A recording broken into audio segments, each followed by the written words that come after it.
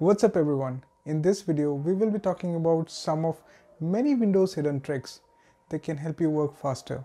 So without further ado, let's get started.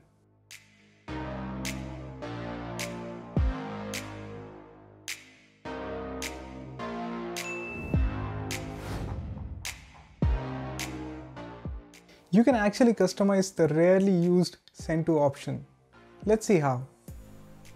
When you right-click a file or a folder, there is an option called Send To that you can use to do a couple of things, like sending a file via Bluetooth, creating a compressed folder, and so on. Most of the options here are of little or no use. You can actually customize this menu and add shortcuts that are important to you. To do that, press Windows plus R key on your keyboard to open the run prompt and then type shell:"send to". This will open a new folder where all the shortcuts are listed. You can delete the ones you don't need and create new ones using shortcut feature. Let's see how to do that. I have this repository where I keep my projects and references.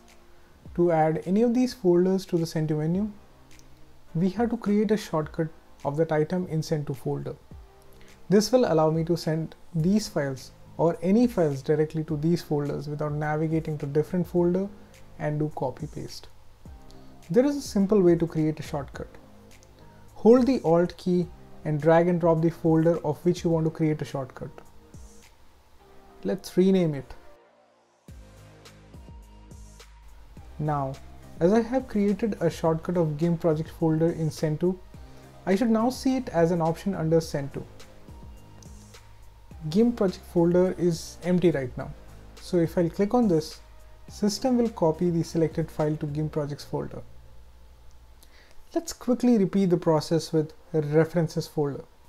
Hold Alt key and drag and drop it to Send To folder. Let's rename it to something meaningful. References folder is blank right now. So let's try to copy this PDF file using Send To. You can see references folder is now listed as an option. Click on it and it's now copied to references folder. You can even add applications that allow you to open a file by using a command line argument.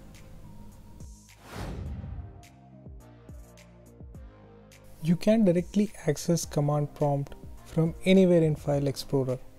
Instead of opening command prompt and changing directory, you can type cmd in address bar and it will open the command prompt with the path to your current folder already set. GodMode gives access to all the operating system's control panels from within a single folder. Think of GodMode as a backdoor to operating system to access all these settings. To unlock GodMode, create a new folder using Ctrl+Shift+N and rename it to exactly this. I have shared this exact name in video description so that you can copy it from there if you want.